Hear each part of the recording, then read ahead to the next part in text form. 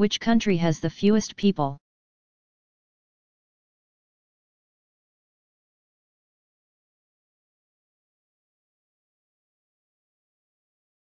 Once again, Vatican City wins a smallest award, in addition to being the smallest in area. Vatican City also, not surprisingly, has the smallest population, about 850 people. The country with the second smallest population is Tuvalu, formerly called Ellis Islands. Home to fewer than 10,000 people, Tuvalu consists of a string of 9 coral atolls, which are like donut-shaped islands, rings of coral with lagoons in the center. Located in a region in the South Pacific called Polynesia.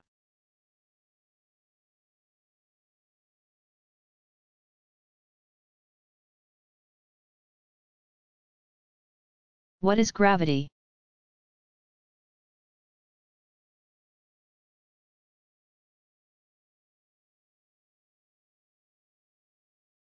Gravity, or gravitation, is the force of attraction that exists between any two particles of matter, or any two objects. It is the force that holds planets in their orbits around the Sun, or the Moon in its orbit around Earth.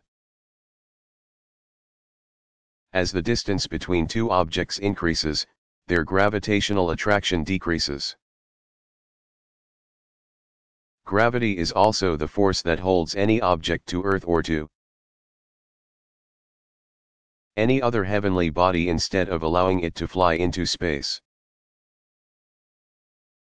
The larger an object, the greater its gravitational pull. That explains with American astronauts that landed on the Moon could leap about with little effort. With the Moon much smaller than Earth, its gravitational pull is 1/6 as strong as that of our planet. Gravity also explains why Earth and other planets and heavenly bodies are fairly round in shape. When our solar system was formed, gravity drew the dust and gases hurtling through space into lumps. When a great amount of matter is pulled together at one time, it crowds together into the shape of a ball because gravity pulls everything toward a center point. Still, Earth is not perfectly round. As it rotates on its axis, the spinning causes an additional force to pull against gravity, making Earth bulge out a little around its middle.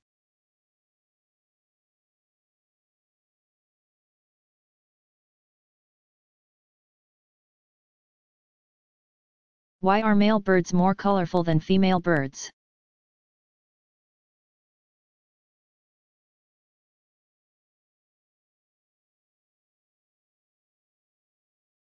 In some species, like the North American cardinal, the male bird has brilliantly colored feathers while the female's feathers are drab and dark.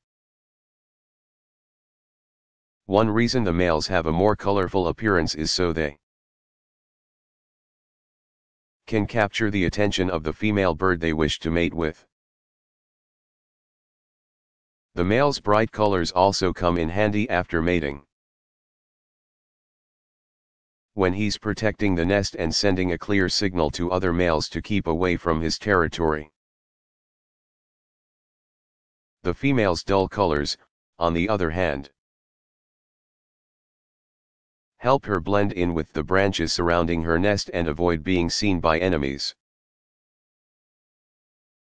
If her feathers were bright like the male's, she would be easily spotted by predators, and she would have to leave her nest unprotected if attacked.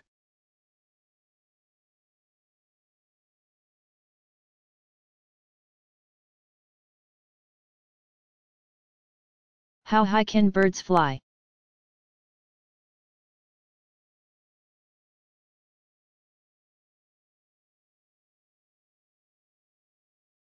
In their regular, everyday lives, most birds fly below 500 feet, 150 meters.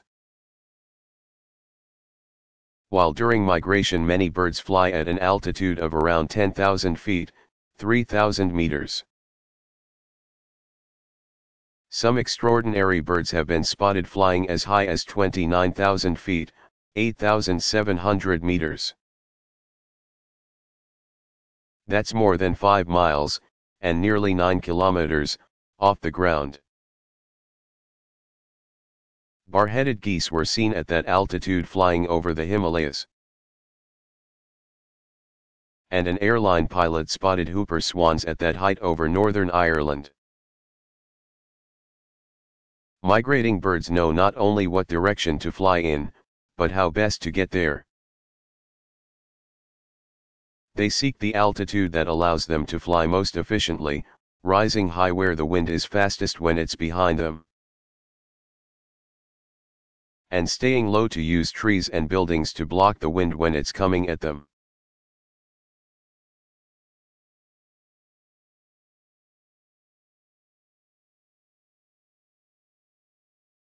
Do camels really store water in their humps?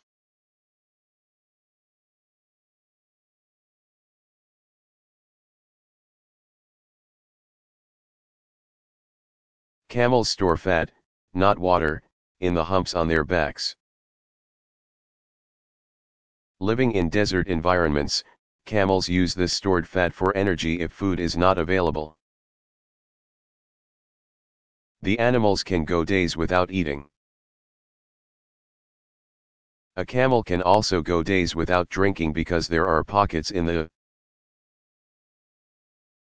walls of its stomach that hold water, released bit by bit as the animal needs it.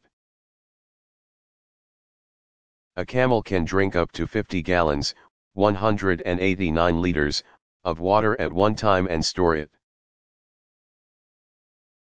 There are two types of camels, the Arabian camel or dromedary native to northern Africa which has one hump, and the Bactrian camel native to Central Asia which has two. For centuries, camels have been used by people to cross the desert, either ridden or used as pack animals carrying supplies. That is why the large, strong beast has often been called the ship of the desert. Able to endure intense heat, camels have many other features that make them well suited to desert surroundings. Their broad, padded hooves do not sink in the sand and their long eyelashes and hair-filled nostrils protect their eyes and airways from blowing grit. But their most unique features are their stomachs and humps of fat. At the beginning of a desert journey, when a camel is well fed, its hump can weigh nearly 100 pounds, 45 kilograms. At the end of a long, hard trip, the hump nearly disappears. And all that is left is the loose skin that once covered it, kind of like a furry balloon that has lost its air.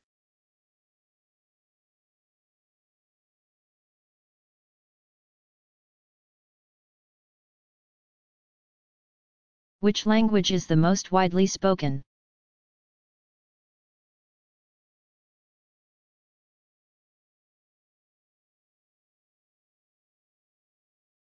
It is not surprising that Chinese the language spoken in the world's most populous country is the world's most widely spoken language. Although many different versions or dialects of Chinese are spoken in the country, the standard or official language Mandarin Chinese is spoken in its northern and central regions. It is the native language of nearly 900 million people. Spanish is the second most widely spoken language, and English is third. English is the most common international language, spoken in more places around the world than any other.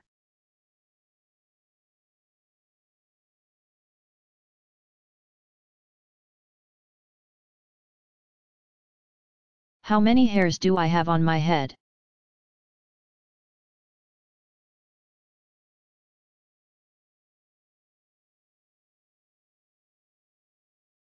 The average person has about 100,000 hairs on his or her head.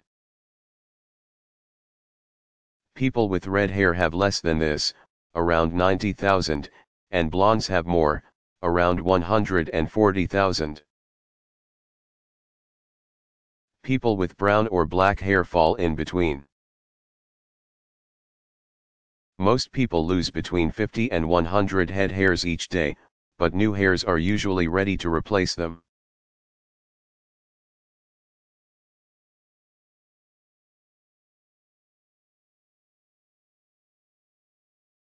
What is an uncle?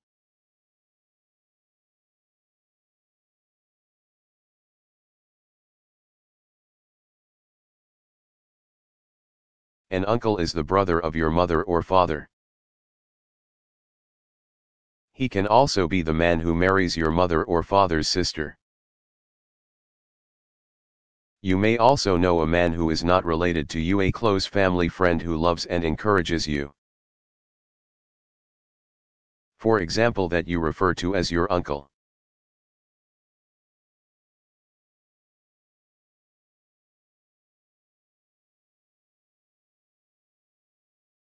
How do helicopters fly?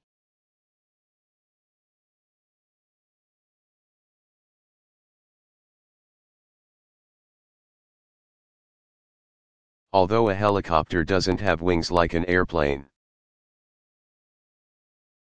it uses the same principle of lift to rise and maneuver in the air. The blades of a helicopter's propeller-like top rotor are shaped just like a plane's wings, flat on the bottom and rounded on the top, and are likewise adjustable. Instead of rushing forward through the air like a plane does to gather enough lift to fly, a helicopter moves only its 3 to 6 rotor blades, which are attached to a central shaft driven by an engine. The rotor blades slice through enough air, creating the changes in surrounding air pressure that produce lift to achieve flight.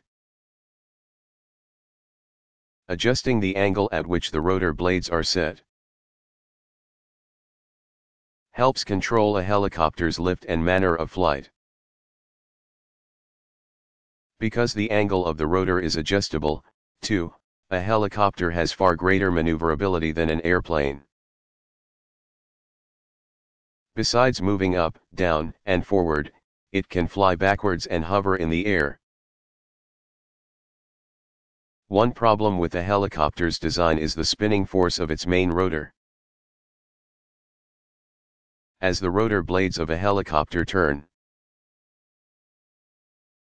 its shaft pushes back on the craft, trying to spin it in the opposite direction. The helicopter would spin out of control if it were not for an equal, counteracting force. This force is supplied by a second, smaller rotor located vertically on the craft's tail. Acting like a propeller, the thrust from this rotor pushes the tail in the direction opposite the twisting force of the main rotor. A helicopter pilot can adjust the thrust of this tail rotor in order to turn his or her craft. Some large helicopters that carry heavy loads have two top rotors, which supply twice as much lift. In such cases there is no need for a tail rotor because each horizontal rotor spins in an opposite direction.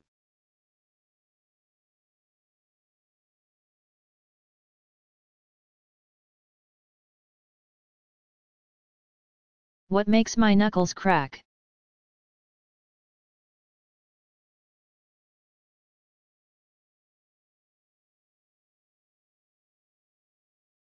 There are tiny amounts of fluid around your joints, the place where two or more bones meet. That keeps them lubricated so they can move easily. When you stretch your fingers quickly, the pressure in the fluid around your finger joints changes, and empty spaces are created. As fluid rushes back to fill the spots, it produces the cracking noises you hear. Other joints, knees, ankles, neck may crack sometimes when you change their positions, too.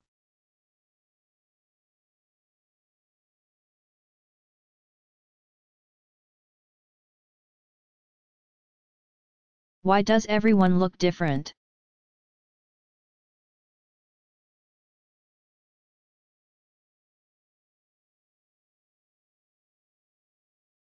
Genes inherited from your parents decide how you look. They determine the color of your eyes, skin, hair, and so much more. They decide how your face will look, how your body will be shaped, and how tall you will grow. There are thousands and thousands of these influential genes inside each one of us. When you first began, a sperm cell from your father carrying half the genes that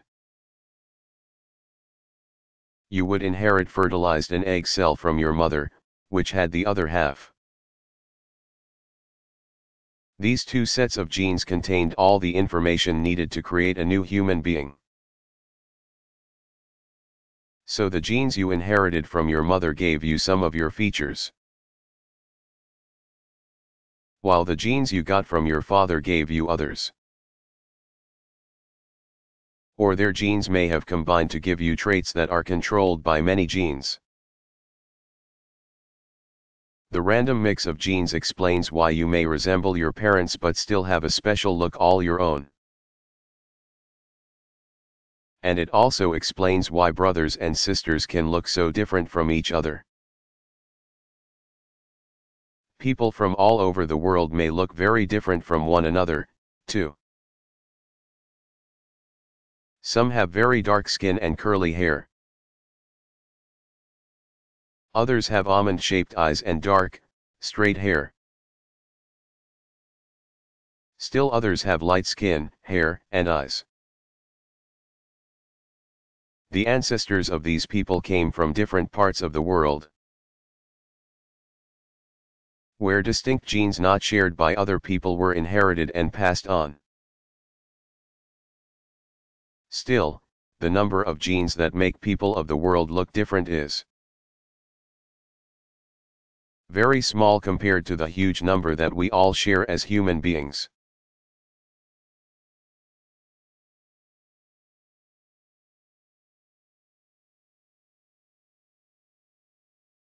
How many countries are there in the world?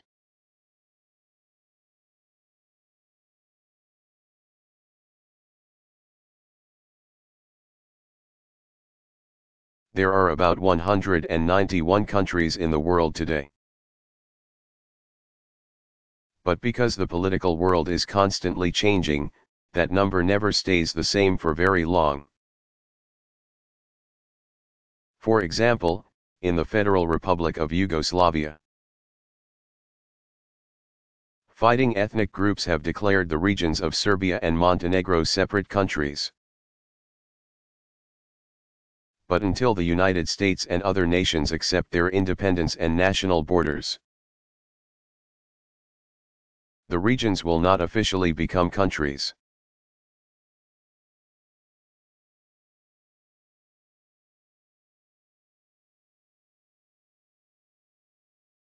What is a library?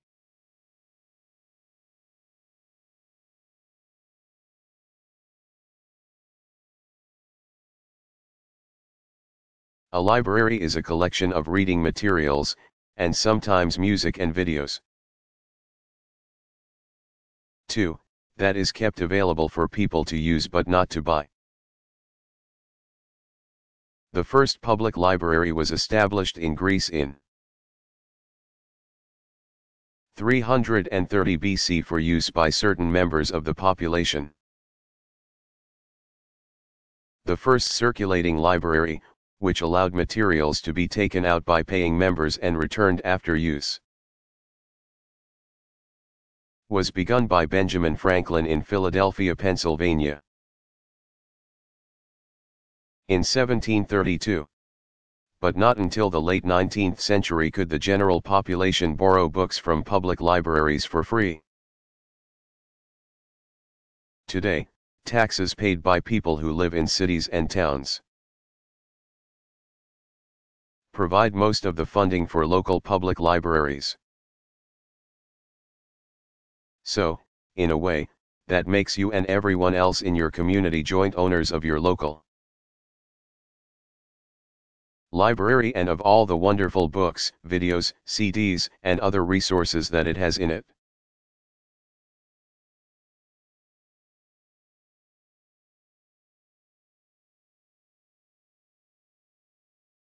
Why are most big cities located near water?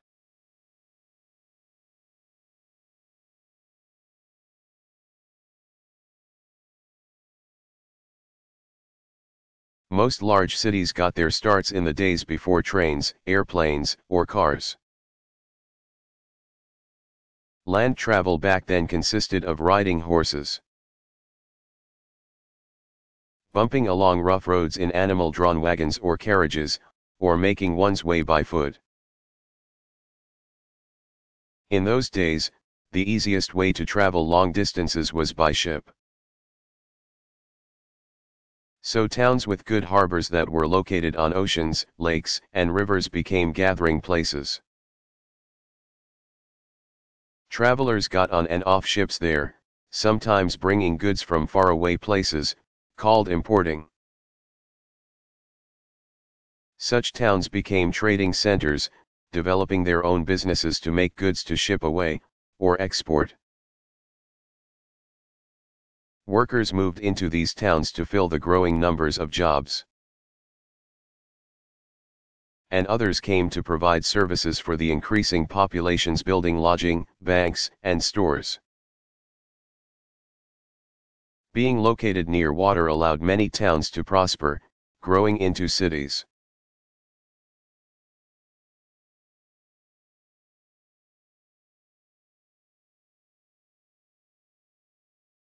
Are there people in the world who don't wear any clothes at all?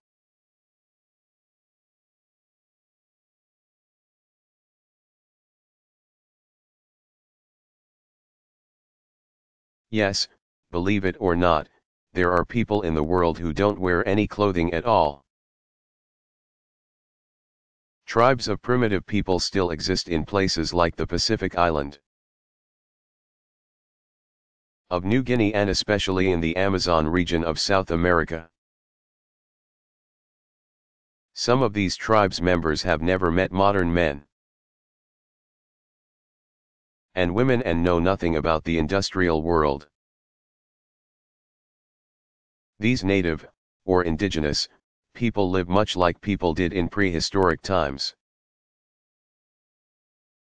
eating what grows naturally in their jungle homes and hunting with bows and arrows.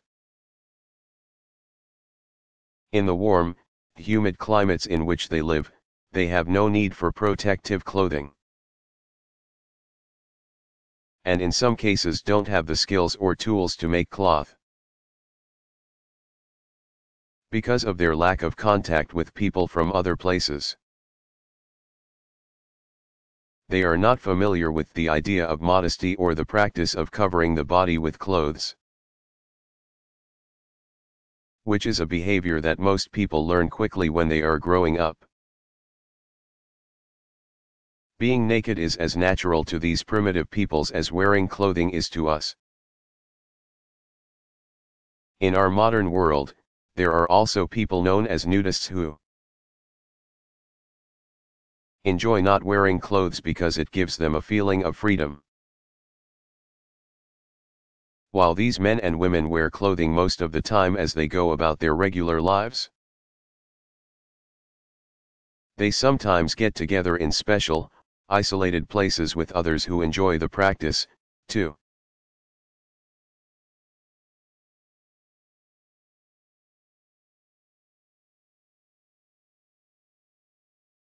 What are the reflectors on my bicycle for?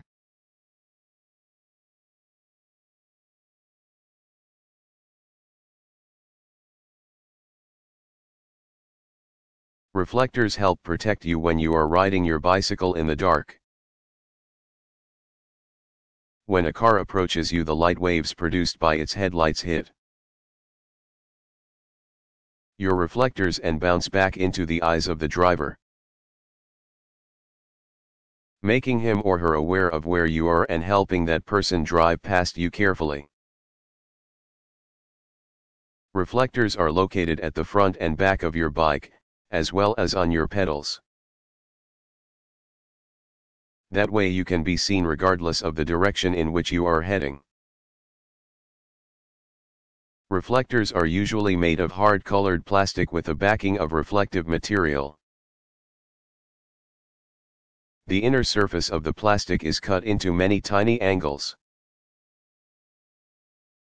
kind of like the sides, or facets, of a diamond.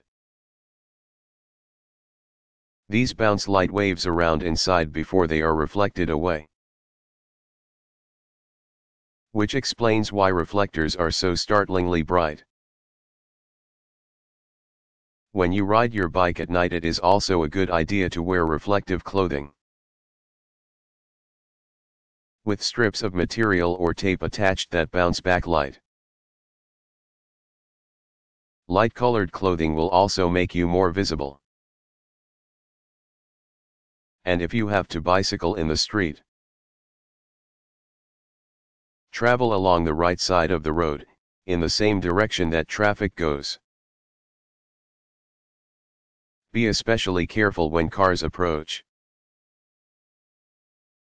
because their drivers may still not see you, despite your reflectors.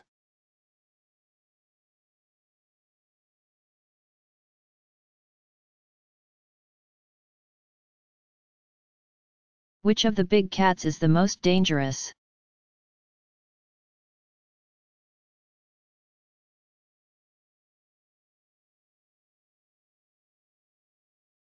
Probably, for people, the most dangerous of the big cats is the leopard, although not as large as the lion or tiger. The leopard, a good climber that lurks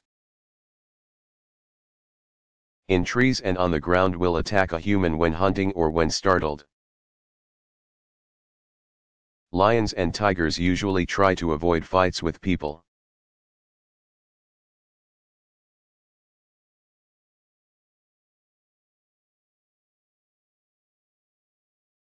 How are caves formed?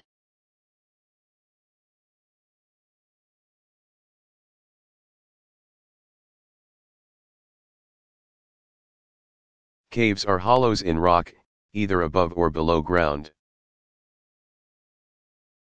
They are almost always formed when water wears away or dissolves rock. Although disturbances in Earth's crust like earthquakes and volcanoes can also create caves. When ocean waves crash against rocky cliffs, they carve out caves there over time. When an underground stream or rainwater repeatedly flows across the cracks of soft rock, like limestone, or seeps through it, the rock slowly dissolves, and a cave is formed. The world's deepest cave is at Rousseau Jean Bernard, located in France. It is 5,036 feet, 1,535 meters, deep. In Kentucky, at Mammoth Cave National Park, visitors can see the longest cave system. A series of connected caves, in the world. It extends more than 330 miles, 530 kilometers. It would seem that nothing could live or grow in deep caves or long cave systems, so far away from sunlight. But cave explorers have found that this is not true. Caves are home to some strange plants and animals that have adapted to their sunless surroundings. Many have no color or pigment, neither of which would serve a purpose in their pitch-black world. Some animals are sightless for the same reason. Caves are fascinating places because they were the first homes of prehistoric men and women. Before they learned to build shelters. Caves often hold clues to what life was like when people were in their earliest stages of development.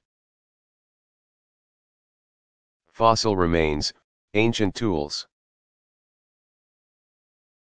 and even primitive paintings made by cave dwellers can be found in some caves.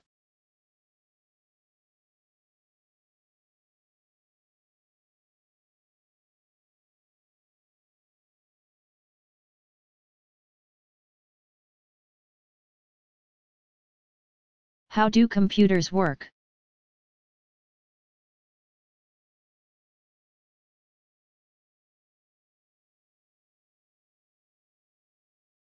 A computer, like all digital machines, changes writing, images, and sound into a special numerical language. It is a binary, or two-part, language that has just two number pairs. 0 and 1. These numbers are called binary digits, or bits for short.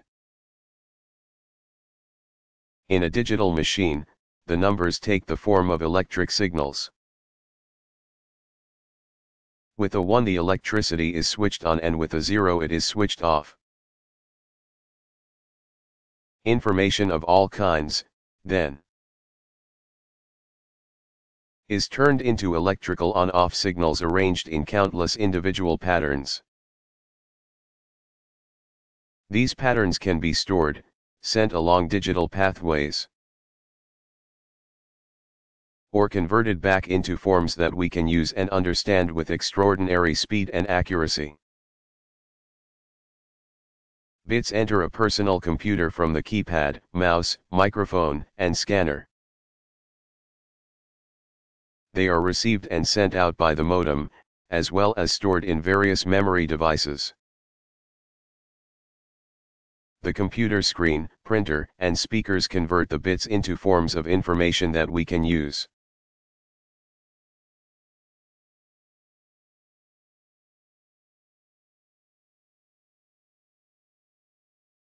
Why are men's and women's bicycles built differently?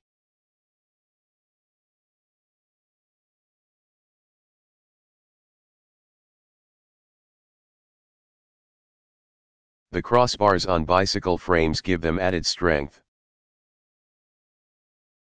On a man's or boy's bike, the crossbar extends straight across the top of the frame, just below the seat. On a woman's or girl's bike, the crossbar is attached to the seat tube at an angle, far below the seat. Because of this structure, women's bikes are not nearly as sturdy as men's bikes. When bicycles were first built, women didn't wear pants, they always wore skirts or dresses. The low crossbars on their bikes allowed them to get on, ride, and get off with dignity without showing their underwear. The design of bicycles for women and girls, then, is based on a long-standing tradition and still offers the advantage of easier mounting and dismounting. But today, women and girl bicyclists wear pants or shorts when riding and can easily use bikes designed for men. As a matter of fact, serious female bicyclists who do a lot of riding or travel through tough terrain and need bikes with sturdier frames by those made for men.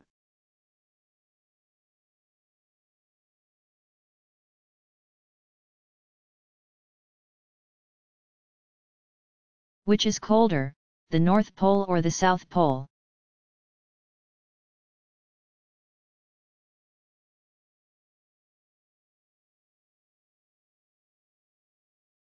The Antarctic, the region of the South Pole, is colder than the Arctic, the region of the North Pole. Temperatures are warmer in the Arctic because there is no huge land mass there. And the ice cover in the region sometimes breaks, allowing some of the warmth of the Arctic Ocean into the air. It's hard to think of the Arctic Ocean as warm, but it has enough thermal energy or heat to raise the air temperature several degrees. The Antarctic, on the other hand, consists almost entirely of Antarctica, a continent of 5.5 million square miles, 8.8 million square kilometers, covered with ice, with an average thickness of 6,500 feet, or 1,982 meters. Winter temperatures in Antarctica can be some 50 degrees Fahrenheit. 10 degrees Celsius, colder than those in the Arctic.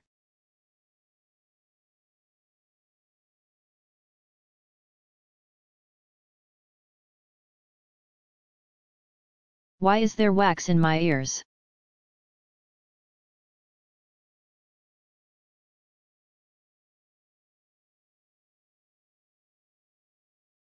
Located in the 1-inch passageway, or canal, of your outer ear are 4,000 special glands that make wax.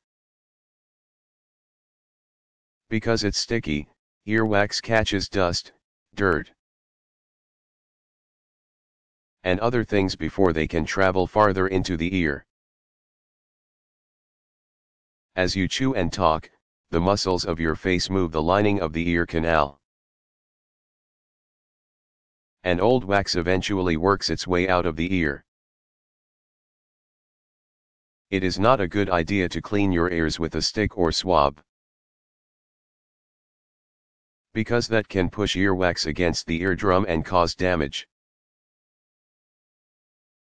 A few people produce too much earwax, which causes blockages that reduce hearing.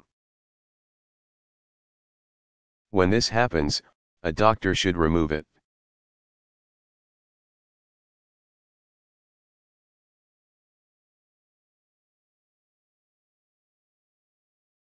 Why are there traffic lights?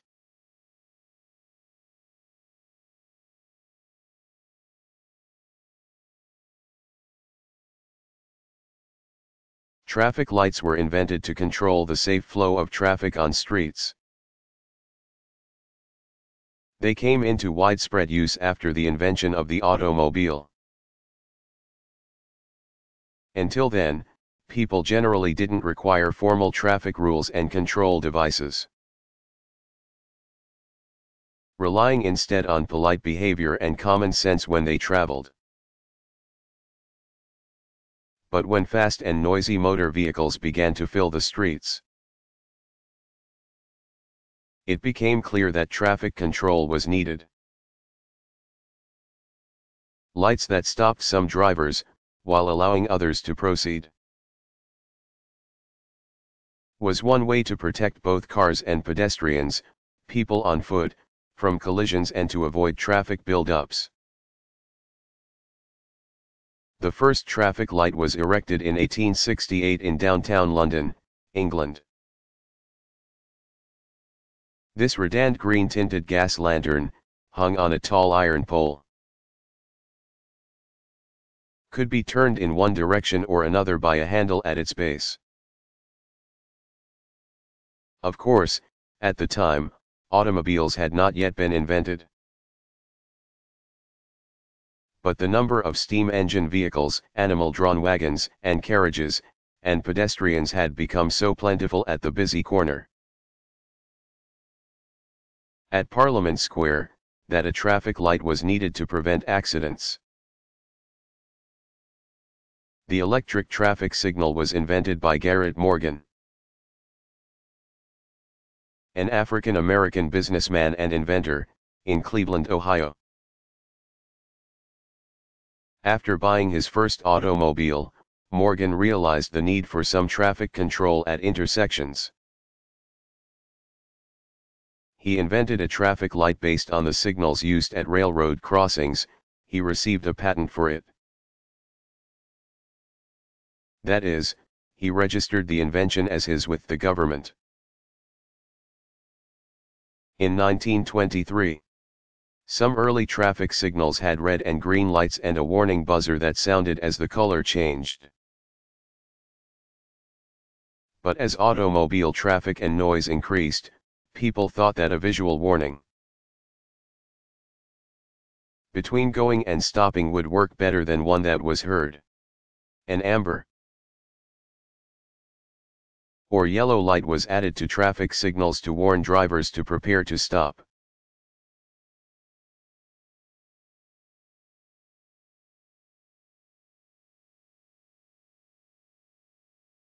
Why does your shadow change shape during a sunny day?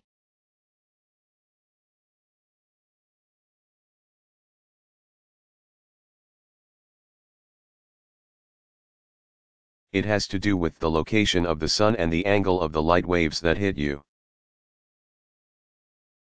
When the sun is high in the sky,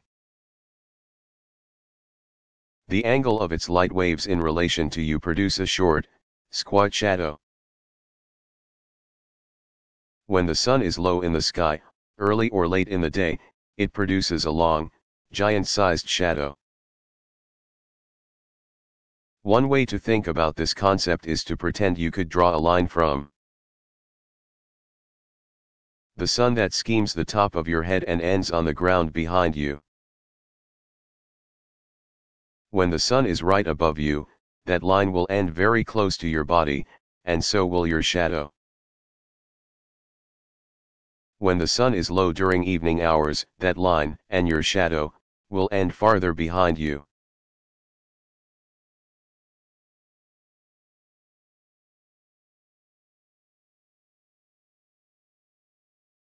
How did clothing develop?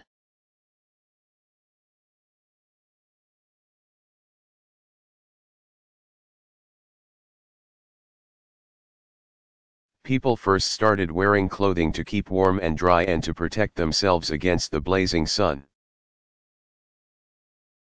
scratching plants, and attacking animals. Early men and women used animal furs as clothing, wrapping them around their waists and shoulders. But since ancient times, clothing has also been a means of expression. A way in which people have let others know more about themselves. Even in prehistoric times, people used dress to indicate which group they belonged to, their status or position within their group or tribe, and as an expression of their customs and religious beliefs. Early men and women used strings of beads or stones, feathers, and other ornaments to make themselves look special and different from one another. Early on, people found that by scraping animal hides and treating them with fats they could make them softer and more flexible. This allowed the skins to be cut, sewn, and shaped into better fitting clothing. Thin strips of leather drawn through holes in the hides kept the pieces together. Finer sewing could be done once sharp needles that could pierce the skins were developed. Starting about 50,000 years ago, these were usually carved from wood or bone. Then people began to make cloth. Cloth is material made from threads that are woven together in a crisscross pattern.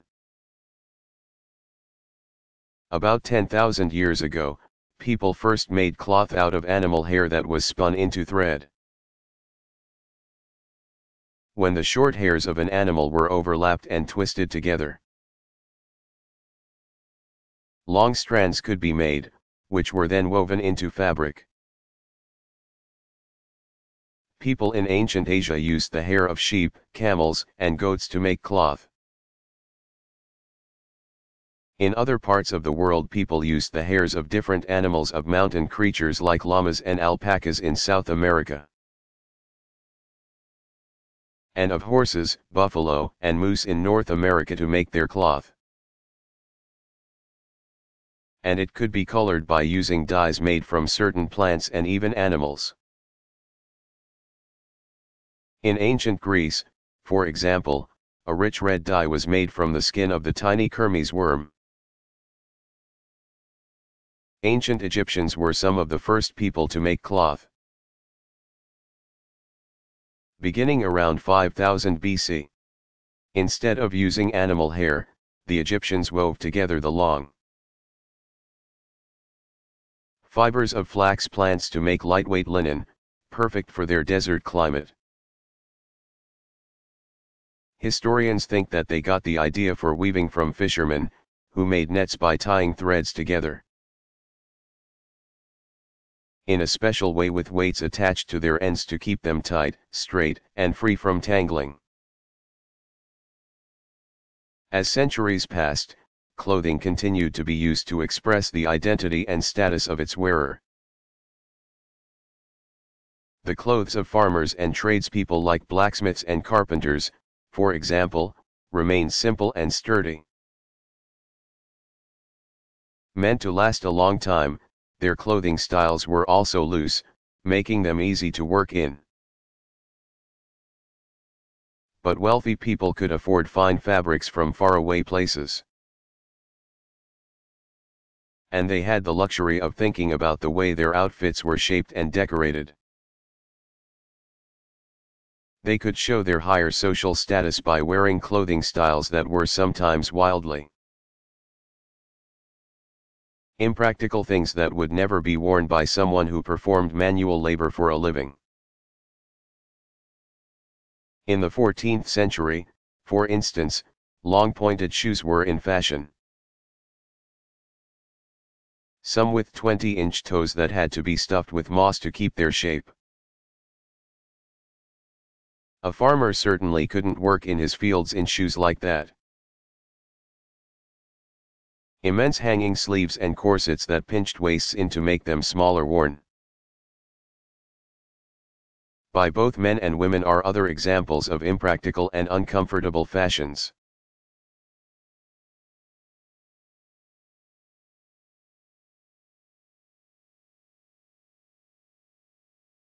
Why should I cover my mouth and nose when I cough and sneeze?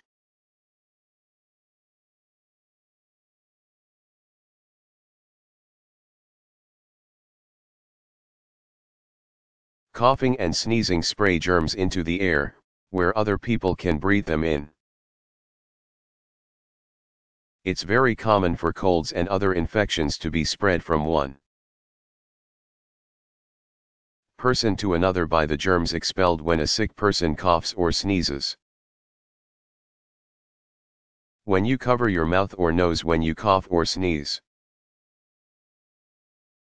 you catch some germs in your tissue or hands, which keeps them from entering the air. But another common way of spreading germs is through physical contact, especially from the hand of one person to another. So it is important to wash your hands, too, after you cough or sneeze. Even better than covering your mouth with your hand is coughing or sneezing onto your shirt sleeve in the crook of your elbow. That way, the germs from your mouth end up on your sleeve, which is far less likely than your hand to have contact with other people. And the germs on your sleeve will soon die if they aren't passed along to another person.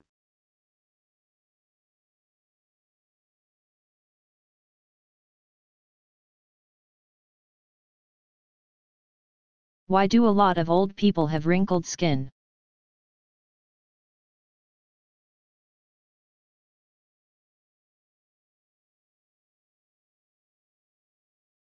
Skin is made up of two layers.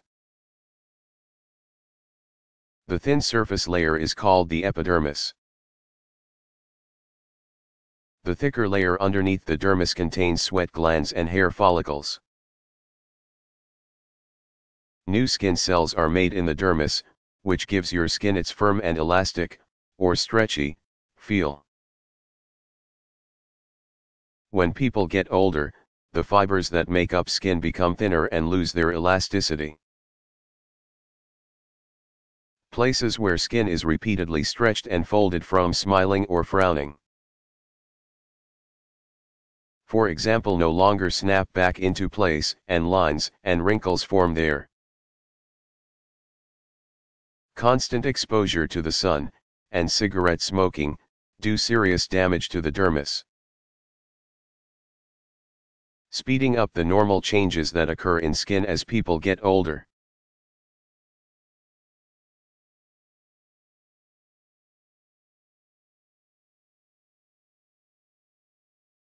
What is the coldest temperature ever recorded on Earth?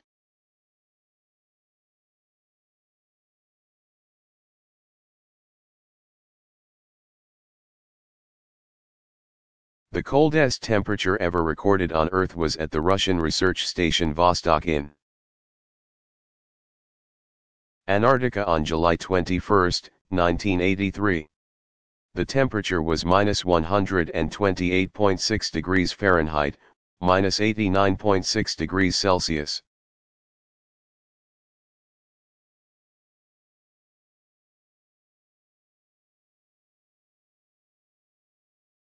How does a light bulb work?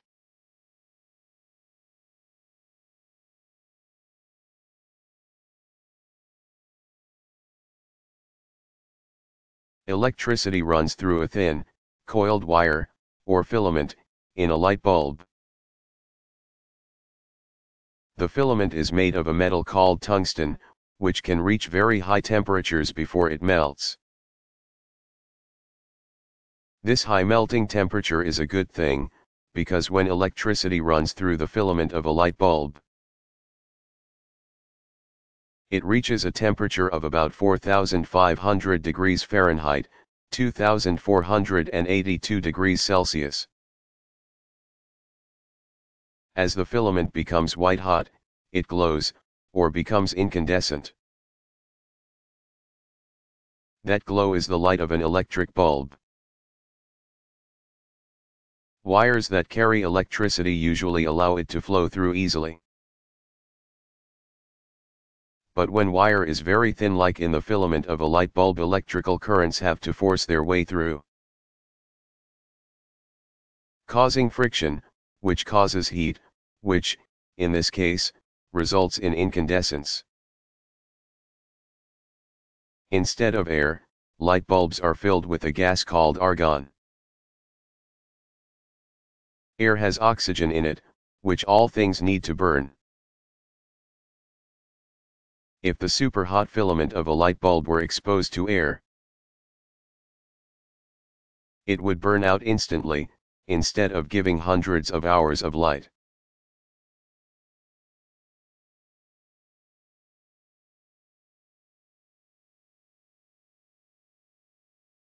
How do trains run?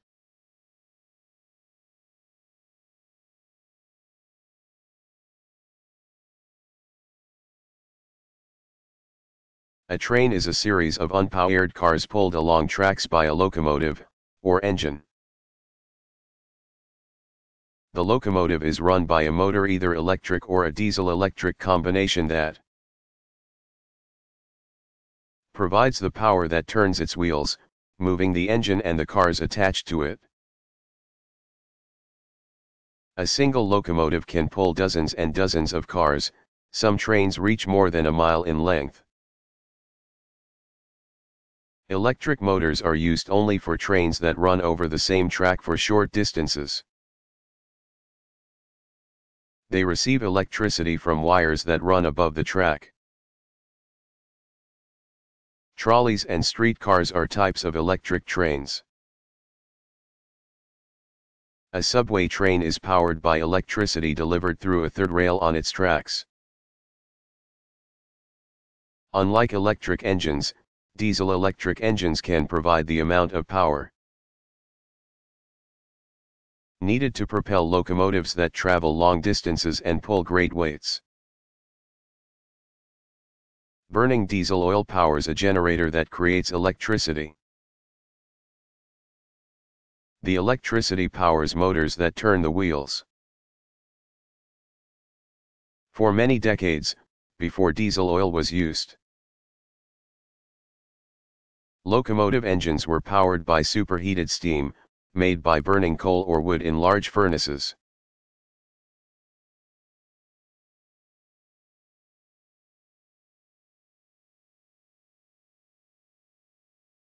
What is an island?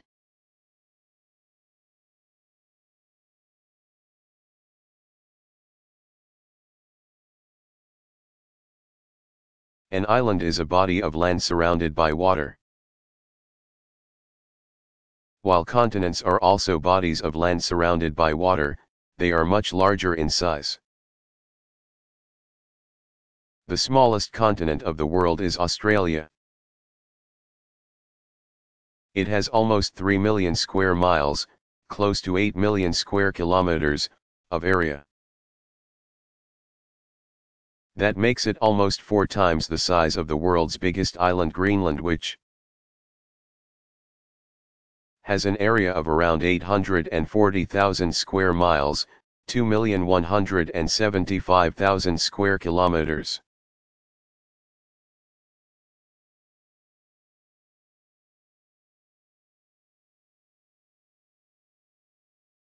How many people are there in the world?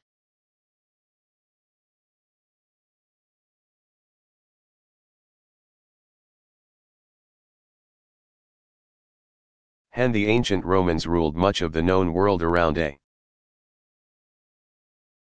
100. There were an estimated 250 million people on Earth. It took nearly 16 centuries for that population to double, to about 500 million people. By the mid-1800s, the Industrial Revolution had brought about such improvements in living conditions, as well as in food production and distribution, that the world's population doubled again, to 1 billion people. By 1930 that number had reached 2 billion. By 2000 the number of people on Earth exceeded 6 billion. The world's population is increasing as never before, due to scientific advances in medicine and technology, and continued improvements in healthcare, living conditions, and food production around the world. Most countries no longer have the high death rates that were once unavoidable because of hunger and disease. And high birth rates continue in many parts of the world, contributing to our rapid population growth.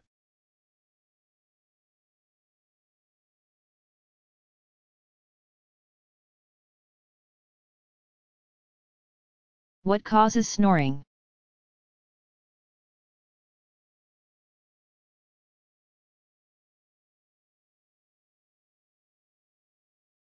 When people breathe through their mouths rather than their noses when they sleep. Because the nasal passageways are swollen or stuffed for some reason, snoring may occur. The rough, hoarse snoring noise results when the soft tissue at the back of the roof of the mouth, called the soft palate, vibrates during breathing. Males snore far more often than females. Scientists think that may be because men are generally bigger and have more tissue in their soft palates. Some people snore so loudly that they wake themselves up.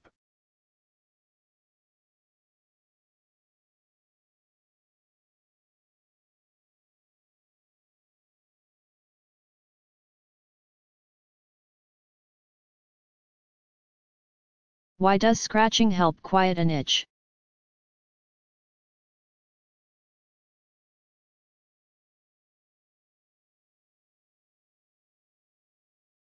Scientists think that scratching gives your touch sensors a stronger feeling to focus on, and the itch is ignored, at least temporarily.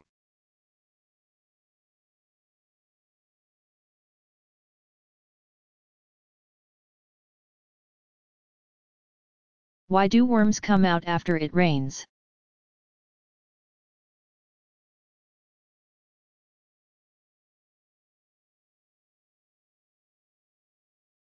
Go outside near any patch of dirt on a warm summer afternoon after a rainfall,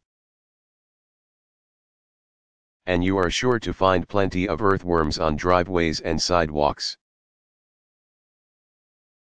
Scientists are not certain why this happens, but the worms may emerge from the soil to escape from the rainwater that has filled their tunnel homes. While earthworms require a certain amount of moisture, they can drown if they're submerged in water. Unfortunately, their escape from the rain-soaked soil onto a warm driveway can also prove deadly. If the sun comes out before a worm can make it back to some dirt, it can get dried out.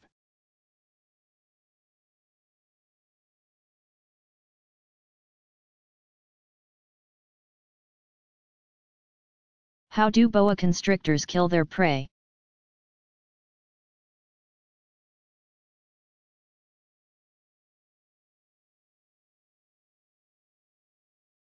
Injecting animals with venom is not the only method used by snakes to control their prey.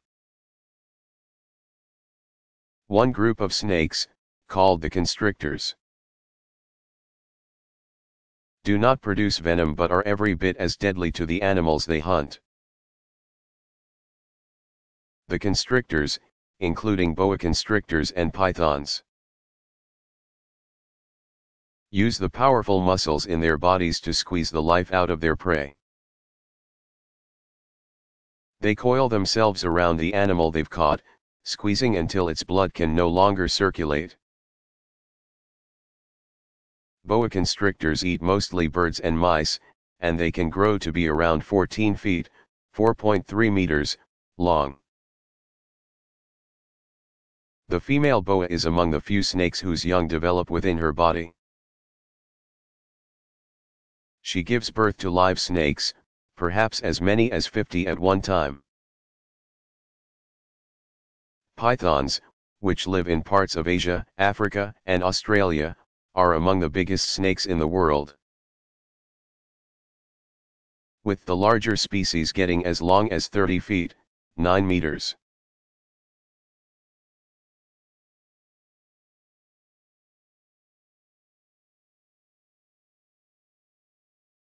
Why do hummingbirds hum?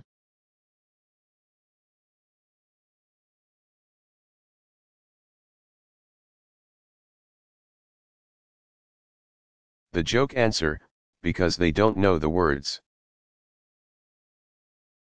The real answer, hummingbirds' wings flap so quickly that they create a high-pitched humming sound. Just as mosquitoes and other insects generate a buzzing sound from their high-speed wing flapping.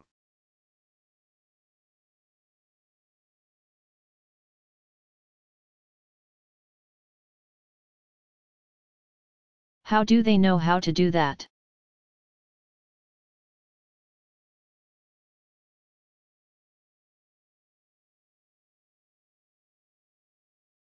Scientists have studied migratory patterns of many different species, and they have developed theories as to how birds can find their way, but ultimately, they don't know for sure what techniques birds use. Birds might use the stars and the moon to guide their way, or they may have a sort of internal compass that helps them detect Earth's magnetic field, thereby showing them which way is north. Some birds may also be able to detect low-level sounds made by ocean waves. Sounds that can provide clues about direction. Perhaps many birds are capable of using more than one navigational technique. If not, the birds that use the stars to find their way would be lost on cloudy nights.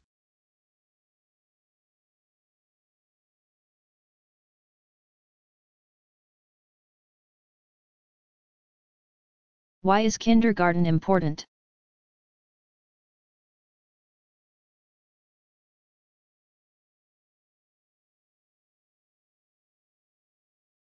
In the United States, public schooling begins with kindergarten, when a child is about 5 years old.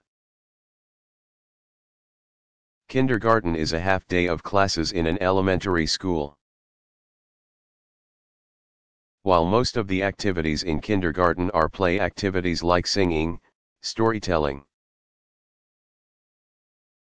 and drawing, children are also learning basic skills through these activities that they will need throughout their lives. These skills include listening to directions, using their time well, and working in cooperation with others. Kindergarten helps children adjust to school slowly, going only a few hours each day. It bridges the gap between the age when kids spend their days playing, at home, or in daycare or nursery school, and the more formal learning that will begin once a child enters the first grade. A German educator named Friedrich Froebel opened the first kindergarten in 1837. Its name is German for Garden of Children.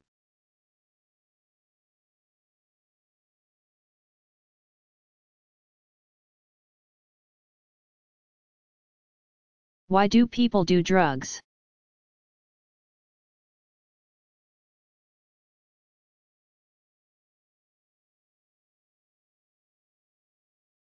People may begin taking drugs out of a desire to rebel against their parents or society, or because they long to experiment with new feelings and experiences.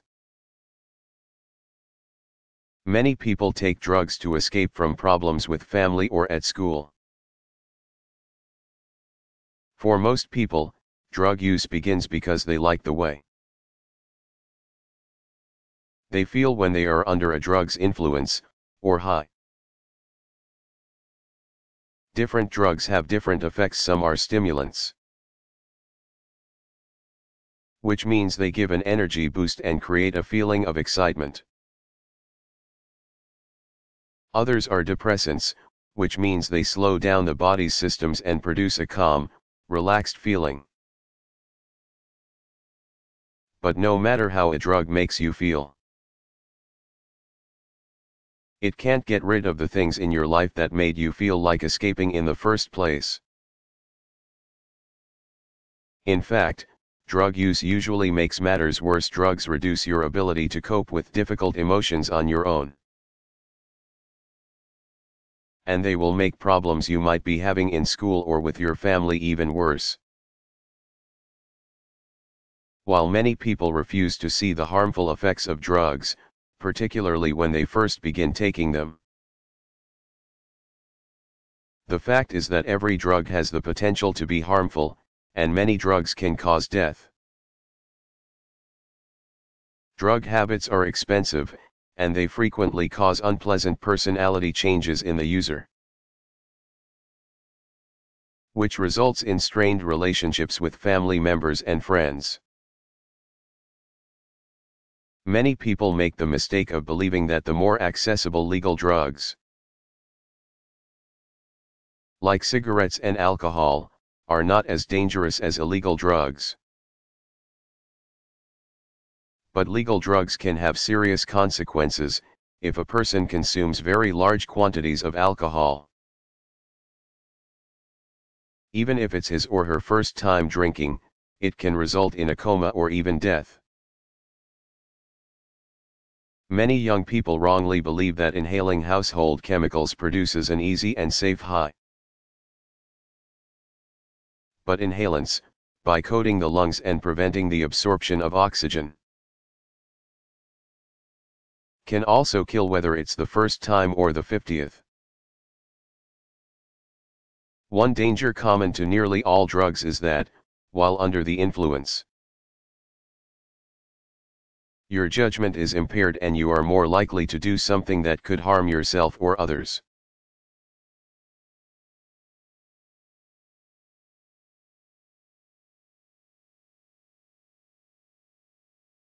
Why do dogs pant?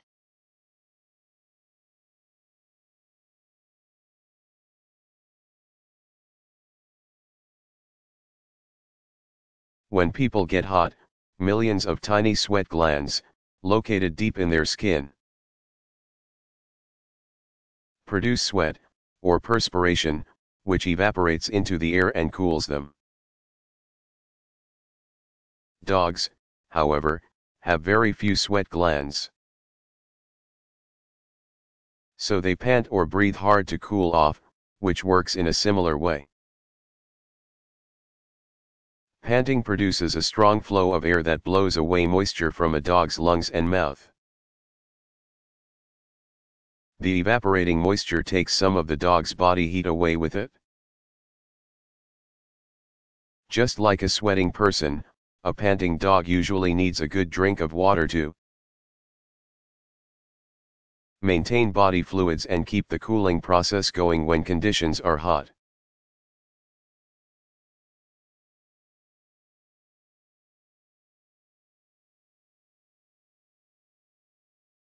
Why do donuts have holes?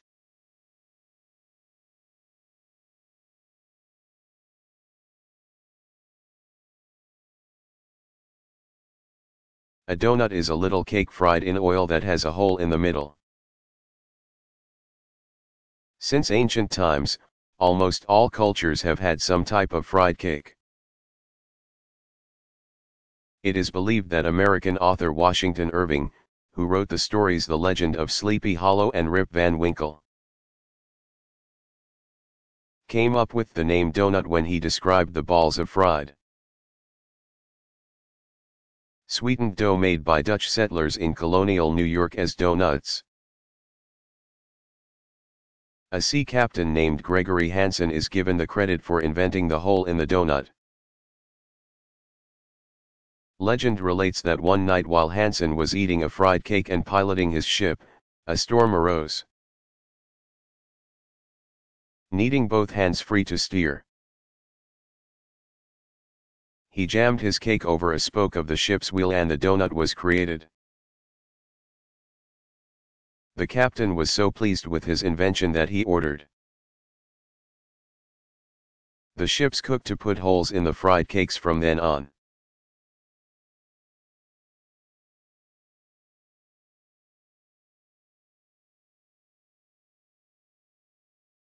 Why do people say that they feel like they have butterflies in their stomachs then?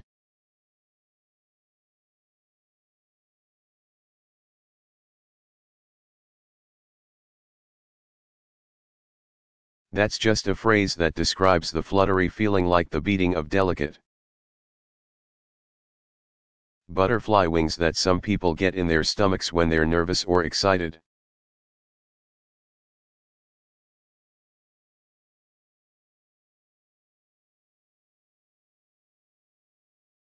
What is wind chill?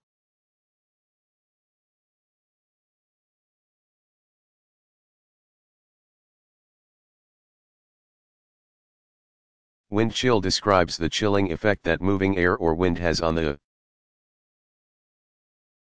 way we feel different temperatures and on the way our bodies react to them. 2 days with the same outdoor temperature will seem quite different if one is very windy and one is not. Because the wind carries heat away from the surface of our bodies, making us feel colder. This effect is called the wind chill factor. A wind chill index or chart has been developed that shows how certain wind speeds or velocities make different temperatures feel. In very cold climates it is important to know the wind chill. It tells people who live there how to dress to protect their skin from frostbite, a freezing of the skin that can cause permanent damage.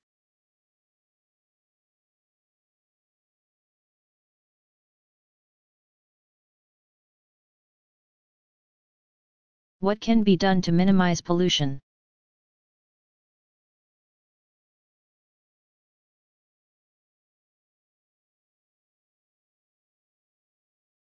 Wherever there are a lot of people, and wherever there are industries, there will be pollution.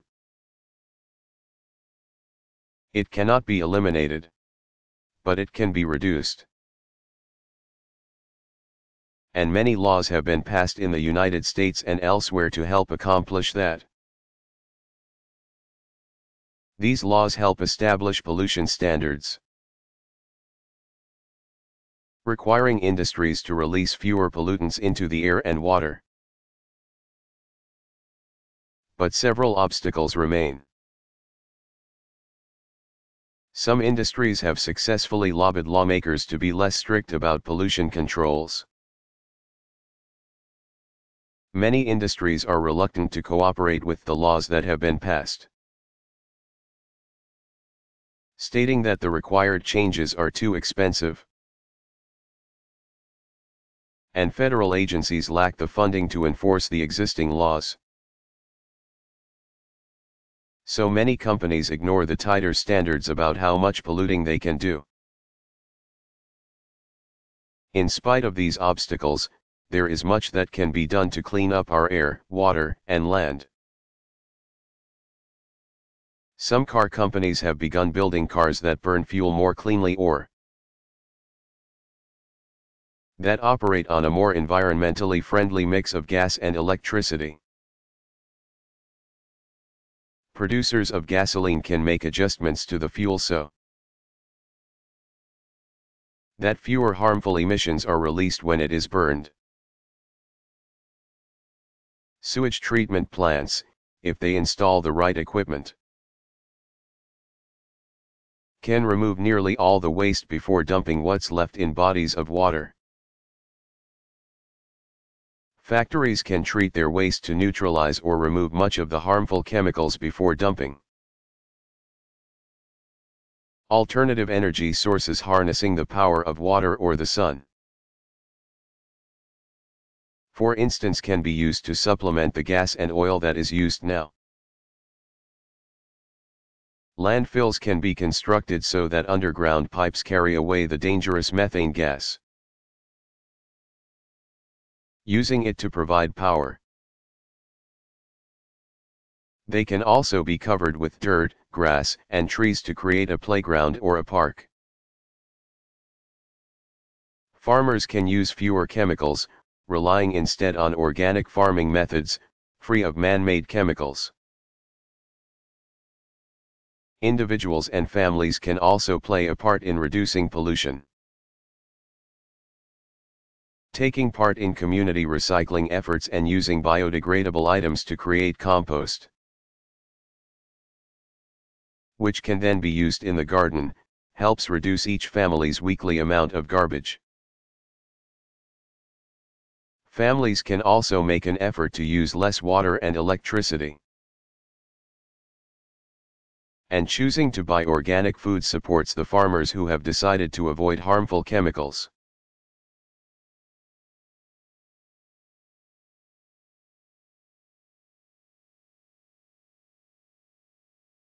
Where do people live in cities?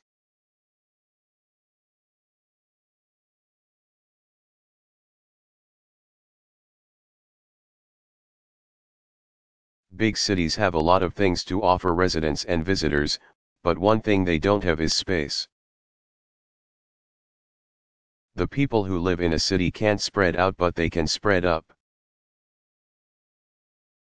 City dwellers usually make their homes in apartment buildings or condominiums that are several stories high. These allow a large number of people to be housed on a little bit of land. Some of these buildings have hundreds of residents. High-rise homes have actually been around for centuries. In ancient Rome, poor people lived in multi-story apartments. In Yemen, a country in Southwest Asia, high-rise homes made of mud bricks have been used for more than 1,000 years. Without modern building materials like steel and concrete, though, multi-story buildings can't rise very high, because they become too heavy to be supported by their foundations.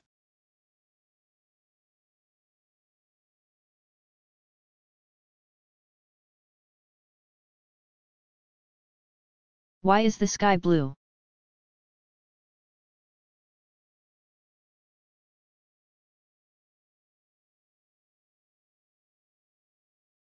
The white light of the sun consists of many wavelengths.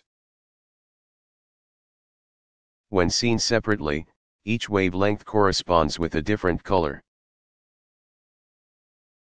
The air molecules and particles of matter that make up our atmosphere scatter some of the sun's light as it travels to Earth.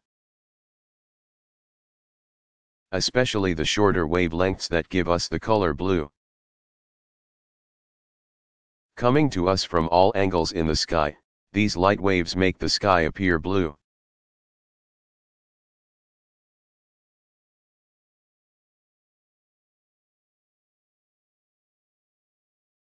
Why doesn't it hurt when I have my hair or nails cut?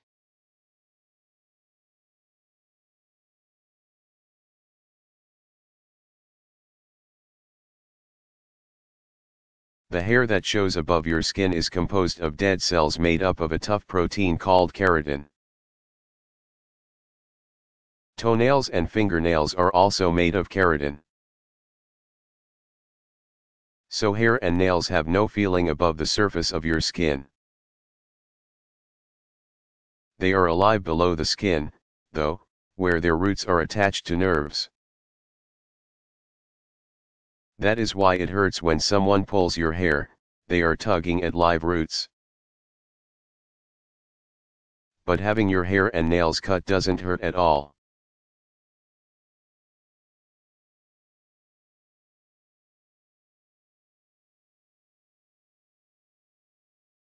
How is fabric made from plants?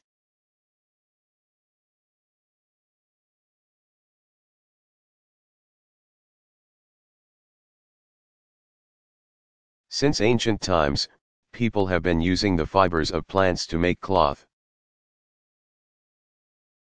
Cotton, which comes from the cotton plant, and linen, made from the flax plant, are the most important of these. The seeds of shrub-like cotton plants are surrounded by long, fluffy white fibers. The seeds and fibers are enclosed in capsules, or bolls. The bolls are picked either by hand or machine. And then the fibers are separated from boll and from the seeds. The fibers are then spun into yarn or thread strong enough to weave into cloth. Weaving is done on looms, which are frames or machines that interlace yarns or threads together. Different types of cotton plants produce fibers with different qualities, with some grown for their sturdiness and some for softness. For centuries, cotton has been grown in many parts of the world, and the cloth and objects made from it have provided valuable trade between countries. But because cotton grows best in mild climates with plenty of rain, the United States is now the biggest producer of cotton. To make linen, the stems of tall flax plants are soaked until they are partially decomposed. Their long fibers are then removed and used to make yarn or thread that is woven into fabric. Until the widespread use of cotton for clothing. Beginning around 1800, people generally wore linen clothes. Linen has been used for so long that examples of it have been found in Egyptian tombs more than 3,500 years old. Although linen is stronger and finer than cotton, it is harder to make because its fibers break easily. Linen is made in many parts of the world, with Ireland being its biggest producer.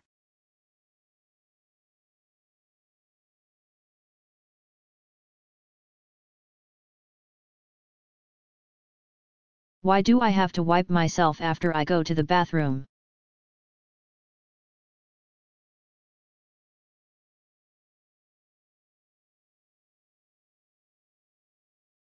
It is important to wipe yourself after you go to the bathroom for a couple of reasons. First, it keeps your clothes from becoming soiled. Second, it protects your skin from the irritation that can result if traces of urine and feces are left there. Feces contain a lot of bacteria that can multiply once they leave the body, especially in areas that are moist and airless, like around your bottom. A rash and sores can result when waste is left on the skin. So wiping helps you stay dry and clean.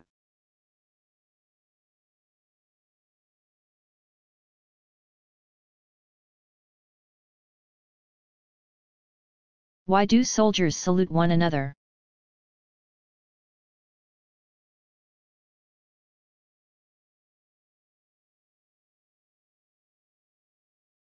It is believed that the tradition of saluting raising the right hand to the forehead got its start many centuries ago.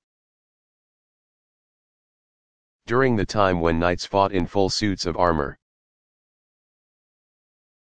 When two knights met, they had to raise the visors on their metal helmets to identify themselves and to see if they were friends or enemies.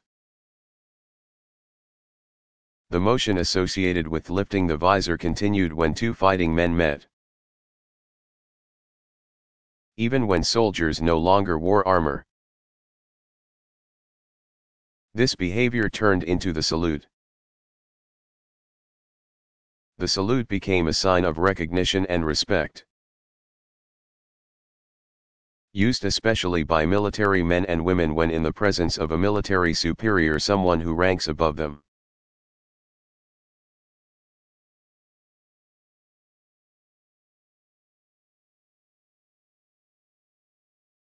What are vertebrates?